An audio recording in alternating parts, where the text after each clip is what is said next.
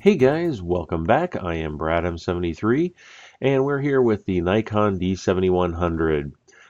If you're enjoying the episodes, please give me a thumbs up and please like the videos and please leave your comments and questions. I'll try to address those in the future. So in this episode, we are going to start off looking at the HDR functions of the Nikon D7100 as well as some high ISO results and image noise in low light situations. So let's get started diving into the camera menu and take a look at HDR. Okay, so here in the shooting menu, we've got our high dynamic range, and currently it's highlighted.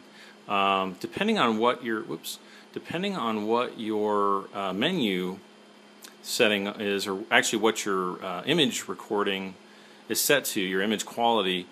See, a lot of times I usually like to shoot raw, either straight NEF raw. Actually, let me see if I can make the menu a little bit clearer for you guys. A lot of times I shoot NEF raw, or sometimes raw plus fine JPEG, but usually just straight up raw. For HDR, you can't be shooting raw at all. It's not, unfortunately, it's just not compatible. So, we want to get the best results as we possibly can. So we'll choose JPEG fine. And actually, let me go back. Let's say we're shooting raw and we come down to try to do HDR, and oh no, we can't do anything. So yeah, it's saying this option is not available at current settings, and that's just because we have raw enabled. So go back down to JPEG fine,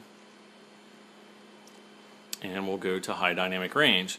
So this will turn on HDR mode, and obviously we see on and then series and then off. And so what on single photo just means that it will take one photo and it will shut off. It'll actually revert back to off mode essentially. So it'll do one photo in HDR. If you turn series on, it basically just stays in HDR mode, and then you actually have to come back in and manually turn it to off. So let's do a series, and then here's the other thing too.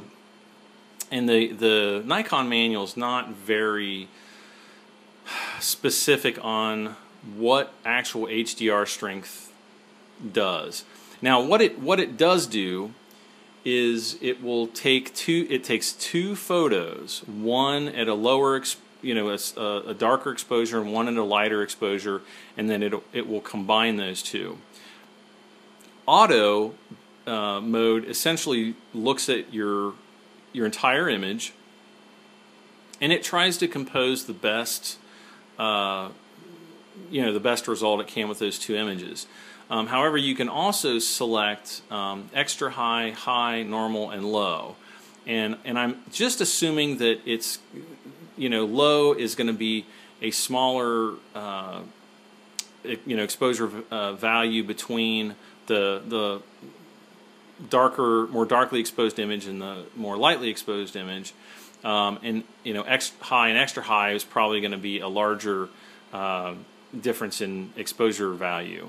So I'm going to go outside. I'm going to play around with the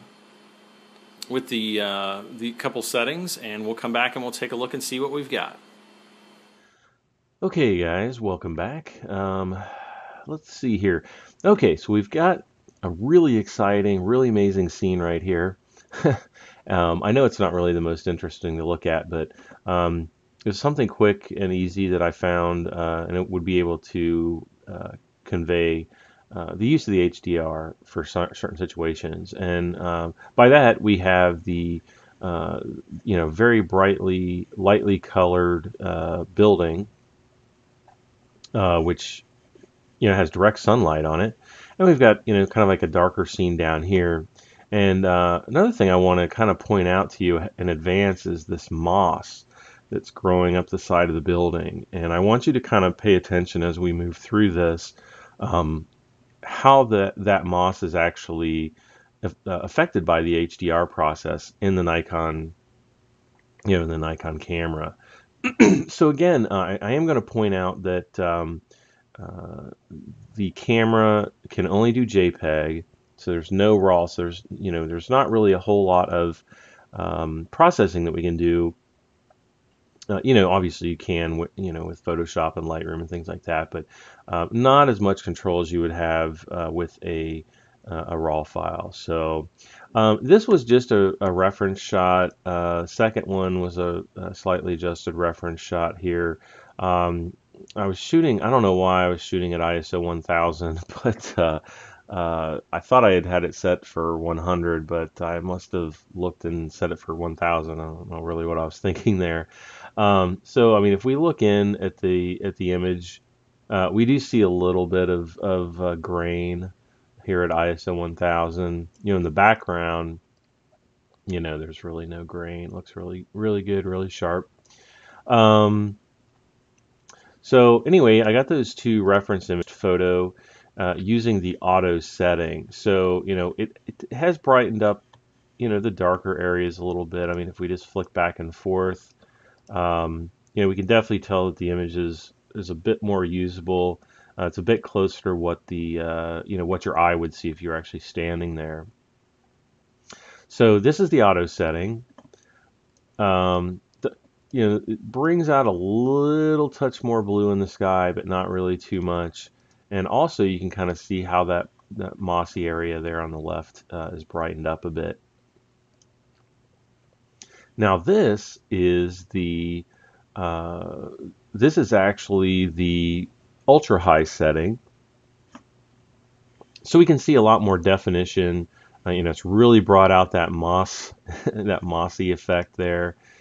We can really see how it's kind of tried to brighten that up.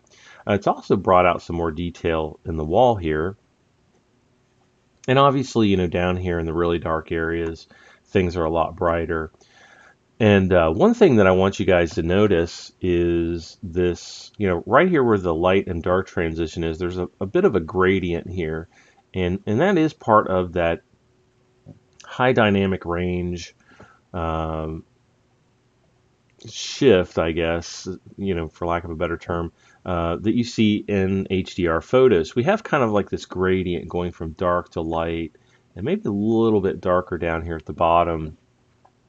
It's not really indicative of what you would see. Um, so I don't know exactly. I guess I'd have to do some more, experimenting because I don't really know exactly how often that, something like this is going to occur if you're going to have these kind of transitional effects, from light to dark, in a lot of different photos. Again, this is not really true, hardcore HDR. It's just an in-camera processed JPEG between two images. So, if we're doing HDR on the fly, yeah, I guess it's fine. Um, I don't know if I would use this setting, but I'll have to do some more experimentation, I guess, and report back. The next setting is the high setting. And this is actually pretty good. It's pretty balanced. I don't see the gradient here. The dark areas are still brought up and overexposed. I mean, if we just go back, kind of look. Yeah, this one has a very, very good, very balanced image. And I think it's probably one of the better examples, um, of this, of the HDR function. Next, we have the normal setting. And obviously you can see things are a lot darker. And then the lowest setting here, which, almost looks like, the reference shots without you even using HDR. So, the normal and the high mode, I think are both very usable. The, the ultra high, maybe for certain situations, or maybe for shots where you have, I don't know, a different delineator between light and dark, where this transition isn't going to be quite as apparent. I definitely in the ultra high, if you look at the sky, it definitely brings out a little bit more blue in the sky, which is nice. But the high and possibly the normal is going to be the best setting. And again, I mean, this is very, it's pretty good HDR function, I guess. We've started seeing HDR in, iPhones, and I'm sure Galaxy and Android phones, and a lot of consumer point and shoots. And this, it's coming up to a DSLR, so I'm sure it's just a natural progression of features that are added to cameras. It wasn't something that I had on my Nikon D7000, so having it on the 7100 is one more tool in the tool bag. Again, I don't know how uh, I don't know how often I'm really going to use it. Is it a gimmick? Is it a sales gimmick? I'm not too sure. People that are more into amateur photography might find it more useful. I personally did not buy, nor did HDR have any bearing on my purchasing decision for the D7100. I bought it for, uh, other reasons. And also, actually, one of the main selling points for the D7100 was the 5-point bracketing. And for people who want to get into HDR, bracketing is really where it's at. With the D7100, you're going to have five up to five bracketing exposures, and I believe those can be separated by an EV of up to three. So I think it's one, two, or three, if I remember correctly. So you can have an EV difference of up to 12, exposure values. From you could have a -6 all the way up to +6 if you want. So for doing, true HDR, where you're taking multiple pictures and stacking them and processing them later in Photoshop or, your photo editor of choice, the bracketing functions of the camera are really going to be, your biggest tool, I think. So, this is something that's more of a basic HDR. If you're on the run, you're getting a shot where you're kind of frustrated over, um, the lighting conditions or something, and you just want a quick HDR photo. This is definitely going to be something that I think is useful. And who knows, I might come back and post in the future about how much I absolutely love this feature of the camera. So let's see. The next thing I want to talk about is high ISO, and I've had several people ask about the ISO performance and noise and grain, and so I came down here to this street corner in town, kind of near where I live, and I decided to shoot some images so that we could come back and we could look at those together, and so I could kind of show you the ISO performance of the camera. So we started off here. I just took this reference shot and I actually moved down the corner. So this is going to be the only shot that's dramatically different.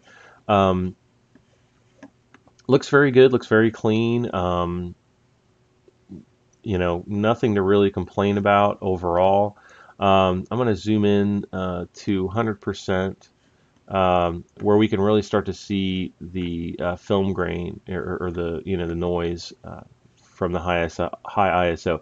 Now this was shot at 6400, and one thing I'm going to kind of come back to is right here in the center we kind of have a brick.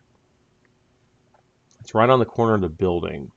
And right now, if we zoom in, I'm going to zoom in. This is 200%. We can't really read what it says. We know that something's there, but we're not really sure what it says. Now again, this is blown up to 200%, so we're really pixel peeping. But you can definitely see there's noise there. It's not terribly bad. I mean, trust me, I've seen way, way worse. But the noise is present. As we look around the image, we get some off the light there. A lot underneath the lip here of the building. But still things are quite sharp. And I would say, even compared to my D71, or I'm sorry, my D7000, it's a lot more usable. And I was getting a lot more noise with my D7000 than this. I mean, I'm truly amazed at the result. So let's move on down the road. This is now shot at ISO 100. Let's see, this one's at 3.5. Okay, this one is at f8, and so let's go back and look at that little brick,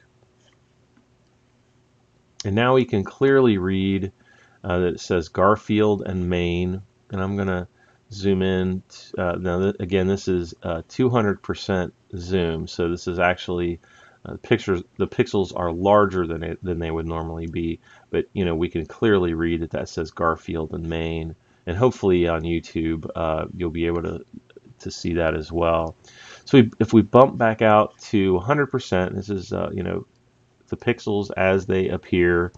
We can read the push button for the crosswalk, kind of the little crosswalk sign. We can read that.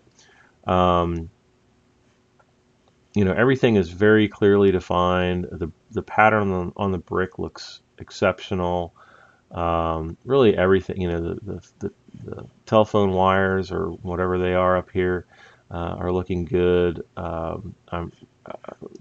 I mean, really compared to the D7000, I'm really, really impressed. We're not really getting the noise off the lights, or really over here, where we have kind of these light rays. Um, let's see, let's go over and look at the other side of the image. We're getting these little starburst patterns, but nothing really major. The image looks really nice and clear. We are getting these really weird kind of reflections. Now this is some light trails from a car that drove by, and these little dots right here that we see there, they shouldn't be indicative of an issue with the way the camera captures the picture. I believe these little jaggedy lines here. Hopefully you'll be able to see those. There's one right there, kind of through here, through here. I believe those were coming from some street lights or lights from a business that might have been off to the right here that were reflecting on cars as they drove by. So since we were doing long exposures, you're probably going to see a little bit of that here here in the episode. Um, Unfortunately, I don't really have a lot of tools right now to really bring out a lot of the darker areas. Adobe Photoshop is still not compatible with the D7100. Hopefully here in the next month or so, they'll update Adobe Camera Raw so that we do have that. But I do not believe the current release candidate, which is kind of like the beta version of Adobe Camera Raw, I still don't believe that it supports the 7100. Actually, I think Nikon Rumors had it posted a week or two ago that it did, and Adobe later came back and said, "Oops, it was our mistake," and they pulled the D7100 listing from the release candidate. So kind of disappointed about that, but I'm keeping my fingers crossed that they get that taken care of pretty soon. But getting back to the picture, I think it really looks great. Let's see here. The next image, let's see, we're still a little, we're more overexposed here. If we zoom back in, we take a look at our brick, again, it's very clear. I mean, it's to the point. If we, let's see, we go to 200%, we can even see the mortar around the brick, from across the street. Really impressed. I mean, I could even see the wine bottles inside the store. And again, this is at ISO 100, and then we can see this ghostly man who is asking me what the heck I was doing taking pictures of his restaurant. If we really want to, crop in here, we can see this. We can see the faces of the people in the restaurant. It looks like there's a pretty girl in there, um, eating dinner or enjoying some wine or something like that. So anyway, very, very, very, very impressed so far. We get a nice smooth red brake light as it drives by, and also some smooth headlights as the car drives down the road there. Um, let's see here. If we look up here, I'm not really seeing any. I'm not really seeing any um, noise, nothing to really speak of. Yeah, or at least nothing that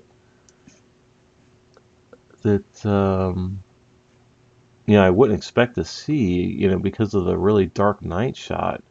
But really, I mean, it really comes out well. Um, oh, one other thing. Let me zoom back in here to 1x.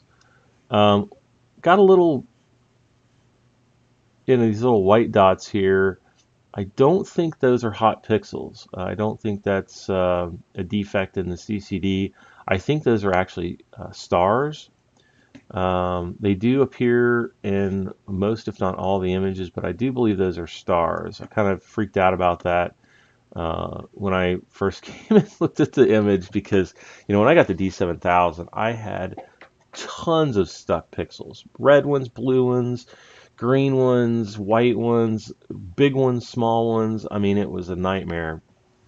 Not so on the D7100. Very pleased so far. So, okay, now we're back to ISO 100 after the guy went away. Let's see. Now we're bumping up to ISO 400. There we can still see our stars up there, or hot pixels. Hopefully not. Um, I'll have to confirm that, but I'm pretty sure they're stars because you could see the streak on the last image. The Garfield main sign brick there is still very readable. Um, we can still kind of see the faces in the windows back in the back there. We can still see them in there eating. Everything still looks very good. I mean, even the detail on the street is just, it's very clear, very crisp. Um, so far, I mean, this is the kit lens, guys. This isn't like, a high-end Nikkor, f2.8. I could get, I could pull out my 80 to 200 and do some shots with that sometime, but and I'm sure I will in the future. But you know, bricks and grains start to pop in, maybe a little bit up under here, but it's still usable. If we go to ISO 800, still usable. Garfield and Maine, I can still read that. If we go to 1600, now it's starting to get a little bit more fuzzy, around the Garfield and Maine brick here in the center. Um, Still though, I mean, if we zoom out, picture still looks about the same. It's being affected a little bit by cars driving by, but still pretty darn good, guys. And let's see, let's jump up to 3200. Still looks about the same. And then this is 6400 right here. So, we can definitely see on the 6400 there's noise starting to creep in, but we're going to drop back down to ISO 100 because I want to look at my brick. So here is ISO 100. Now, again, I don't know if you guys will be able to see this, but it is a 200% crop at this point. So the pixels are larger than they would actually be on screen. So we are going to see some noise just from blowing that up. But I just wanted to kind of go through the image here. Okay, this is at 400. Hopefully we'll be able to get these lined up here. This is 800. So we go back to 400, 100, 400, 800. Starting to get fuzzier. 1600, a lot fuzzier. 3200, quite a bit fuzzier, but still the noise is fairly balanced. And then finally 6400. So we've lost the definition of that mortar around around that sign there, but still very good, very, very good. Oops, there's our stars up there. Back to 6400 here. Let's zoom back out. Actually, I want to see if we can go up here and see our stars or our hot pixels. Yeah, see, there's the stars right there. or at a much faster shutter speed at 6400, so that it didn't capture as much light. So yeah, definitely stars. And again, we can see. Let's see, we are at 200. Let's back out to 100. We can see noise there. I mean, that's noise. Um, but it's really balanced. I mean, it looks like film grain, to my eye, and everything in the picture. I just think, looks for ISO 6400. It looks amazing to me. I mean, okay, there might be some people out there that are watching this video right now who I am impressed. I think it looks pretty good. This is just another scene along the road here. Actually, this is kind of we're still cropped in here. Just another scene looking down the road here. Got a nice smooth light trails, car turns in. Guys, I'm really impressed. I'm really loving the 7100. I was out taking some shots of the dog the other day, and the only reason I'm not showing you is because I shot them all in JPEG instead of RAW.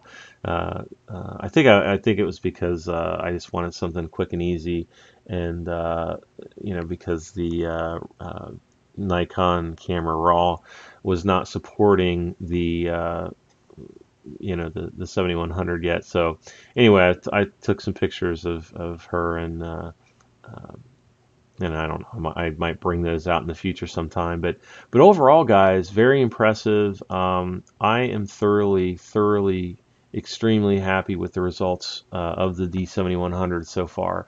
I haven't really the only thing I've run into that I thought was an issue was the exposure indicator in the viewfinder. And when you first pick up your D7100, the exposure indicator was actually reversed from what I was used to. So, um, when I want to, I guess increase the shutter speed, I do it with my thumb dial, which I believe is the default.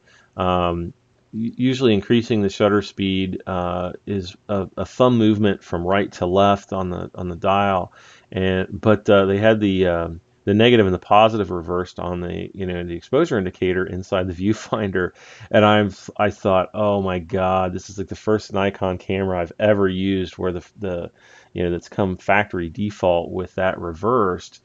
And I was praying to God that it was something that was easily fixable, and of course it was. I put it right in, went into the manual, frantically looking how to change it. So for those of you that may have come from older Nikon cameras that had that type of, the I guess the exposure indicator that I'm used to, and you jump into the D7100, you might be a little bit surprised off the bat, but it is something that you could change, thankfully. So that's really the only kind of even slight hiccup I've had so far.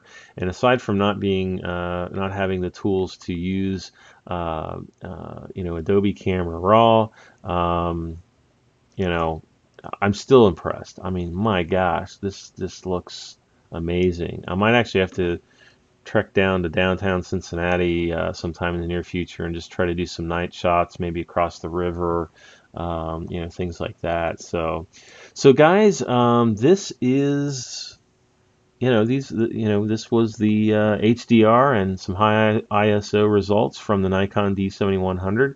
If you found the video useful or helpful, please like it. Please give me a thumbs up. It helps me get more exposure, and please subscribe for more videos, and even share it. Feel free to share the video, with friends, or if you've got a blog or if you've got a website and you want to share the video, then by all means please do so. Just helps me get more views, and that makes me want to make more videos for you guys. And I think, as if I mentioned before, if you guys have any questions, or if you have any specific questions or comments about the Nikon D7100, please post those in the down in the comments section. You can also send me a private message as well if you'd like. if there's something that you want me to address, and I will, I am going to try to respond to as many user questions as I possibly can, because I want to learn along with you guys. In photography, like anything, we're constantly learning. We're learning new cameras and new ways to create photographs, and so I'm here with you guys. So if there's anything I can do to help you understand, or if you've got some advice for me, then please leave a comment and let me know. I really, really appreciate you guys watching. Thank you very much, and we will see you hopefully in a future episode. I'm sure we will. Thanks for watching once again, and bye for now.